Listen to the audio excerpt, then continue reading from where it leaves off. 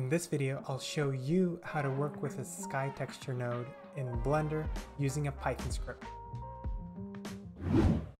Hey, I'm Victor Stepanov and I'll be guiding you through this Blender Python tutorial. Getting lighting right in your scene is pretty challenging, and today we'll be covering a Blender Python building block that's going to be working with the sky texture node in Blender's world shader. By the end of this video, you'll be able to control this sky texture node through a Python script and get the results that you want. Let's get straight into the tutorial.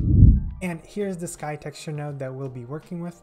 It has a number of parameters that we can control through a Python script. Let's head on over to Blender to start working on the script.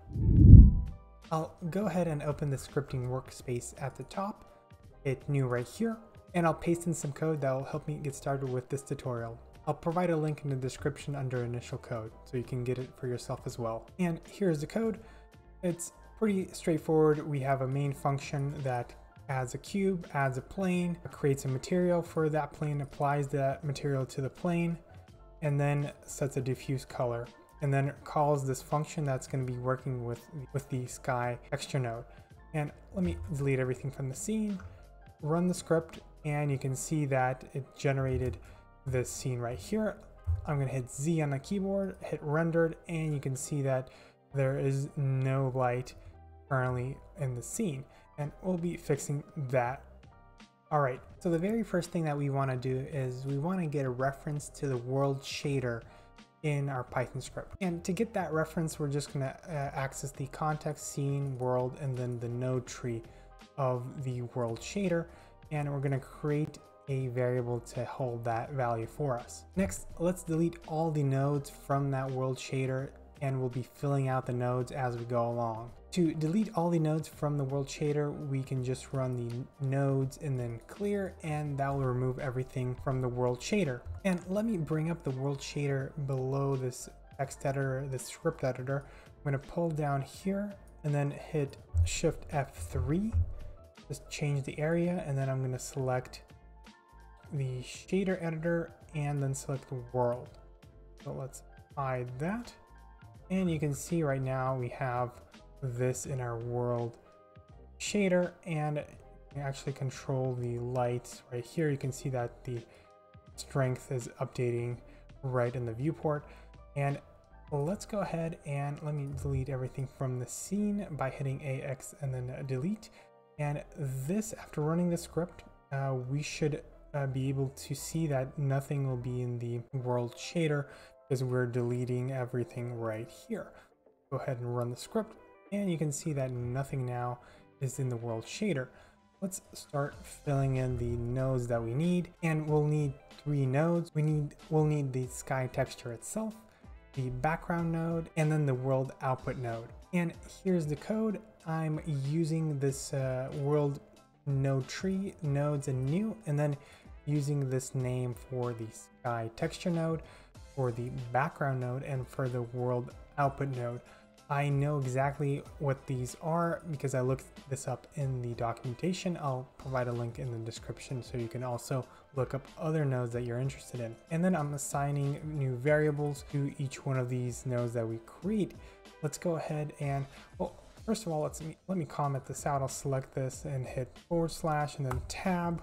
This way we don't have to delete everything from the scene each time we run the script, right? So we're just going to be running this this part of the script. Let's go ahead and run the code, and then let's scroll to the correct place, and you can see we have the 3 nodes that we created with this code right here. Let's add some code to move these nodes with the Python script so we can arrange them in the following way, but only with a Python script. And I'll define 2 variables up here that will define the current location of a node on the x-axis, and then the step that will take each time we add a node. And here are the 2 variables, so the step and the current location. And let's go ahead and update the locations of each one of these nodes. I'm going to leave the first node, the sky node, where it is, so it's going to be in origin of the node 3. I'll go ahead and update the world background node. I'll take the variable itself and then use the location property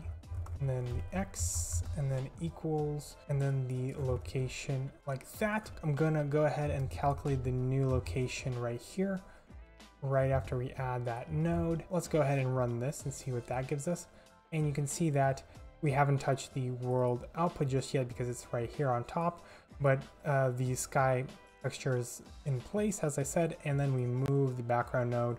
So we've moved it with this code. We calculated the next step with this.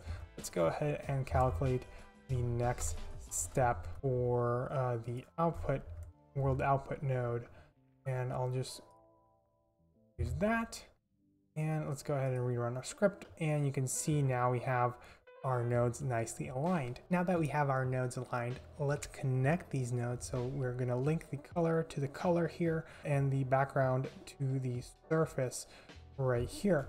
And I'll define the links right below. And here are the links. I'm going to hit Control Space to give a better view. So it's full screen now. And now you can see that we have these two lines that define the two links. I'm connecting the sky node in the output socket, the color, and I'm connecting the world background and the color as well. And again, with the world background node, I'm connecting the background to the surface of the output. Let's take a look how that will look after we run the script. And you can see as soon as we finished running our script, we have some lighting in our scene. And if you're learning something new and enjoying this tutorial, make sure to hit the like button. I'll greatly appreciate it. And one thing I want to do right away is control the strength right here of the background node, like so. And in the info panel down below, I can see some code generated as soon as I modified this value right here. I'm going to go ahead and copy that and go under the world background node, paste that in, and let's replace all of this. So this is the node tree, this is the background node, and since we already have a reference to that, I can just replace it with a reference like that. This is the input sockets that we have. It says 1, right? But the thing is that the input socket starts with an index of 0, so the color is the index 0 and the strength is the index of 1. And actually you can make it a lot better if you just replace this with a string like strength. You can use that, and this is a lot more readable in my opinion. So let's leave that. We're setting the default value of the input socket. Remember, you can connect things into this input socket, but by default it's going to be this value. I'm going to go ahead and set it to 0.1, and let's go ahead and run the script. And we just found out that I can't spell. Let's go ahead and run that again. All right, that is a lot better, and you can see that the value of the background strength was updated. Let me go ahead and make this a parameter of this function. So I'll set strength, and let's set the default to 1, like that. This way, if I don't provide this value, it's going to be this, right?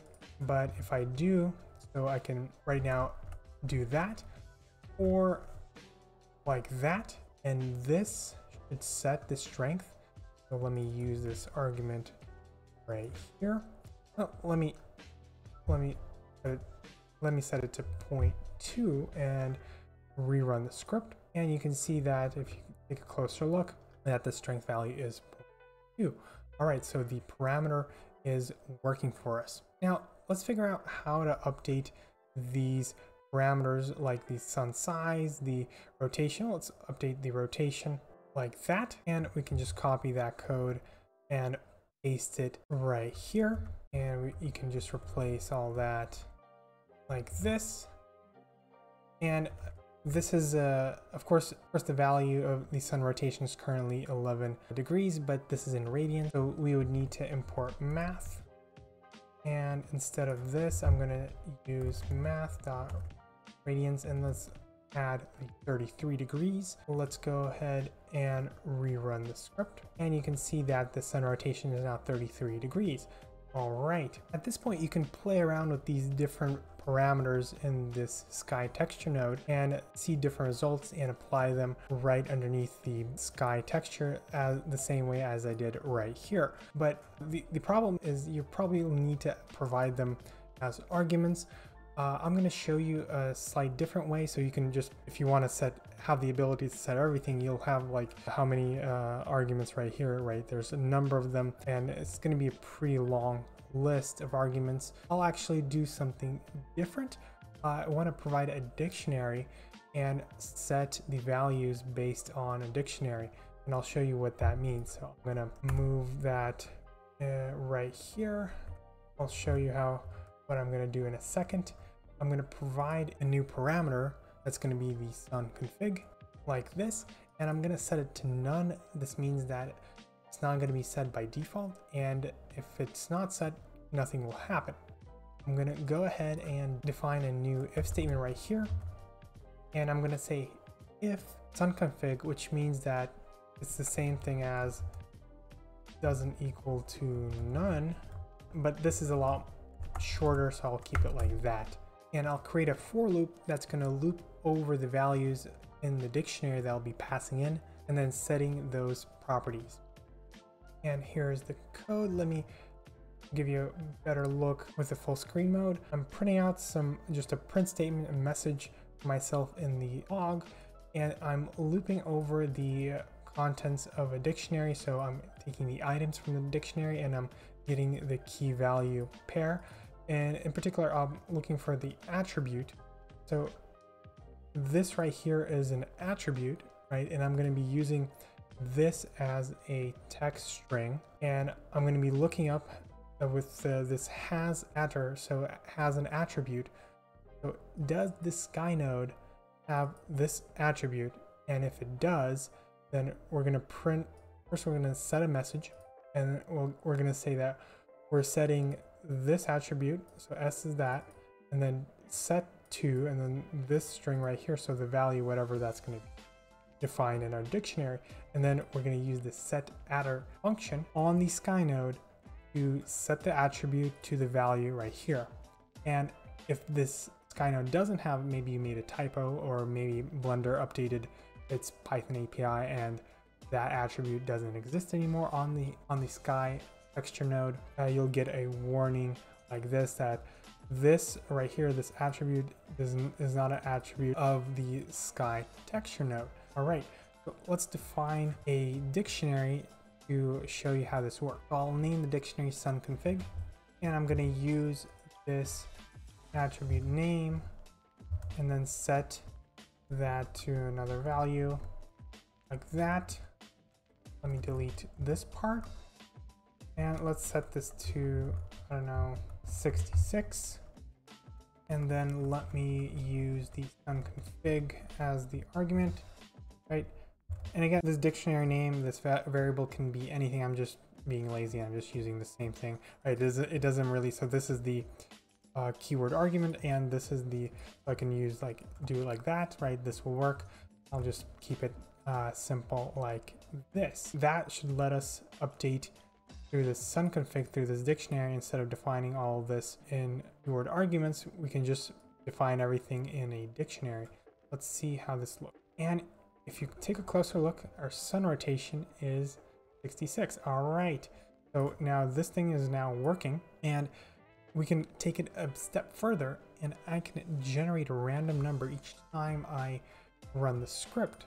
And let's do that.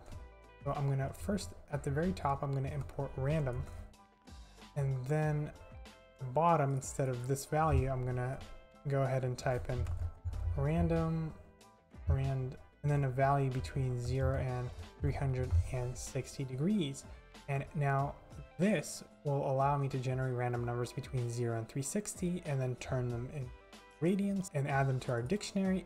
And now let's go ahead and run our script. And watch, now the sun rotation is 23. Run that again. Now the sun rotation is 205. And you can see how you can start generating different lighting conditions just with Python script. And let me uncomment this right here. Unindent this by hitting Shift Tab and then Control/2 uncomment this. And now let's go ahead and run the script. And you can see that, actually, I think I'm in Eevee, so let me update that to cycles, noise. And you can see that we have this lighting setup right here. Alright, and if you enjoyed this tutorial, make sure to check out this tutorial right here, where I use this particular building block to make something cool. Thanks for watching.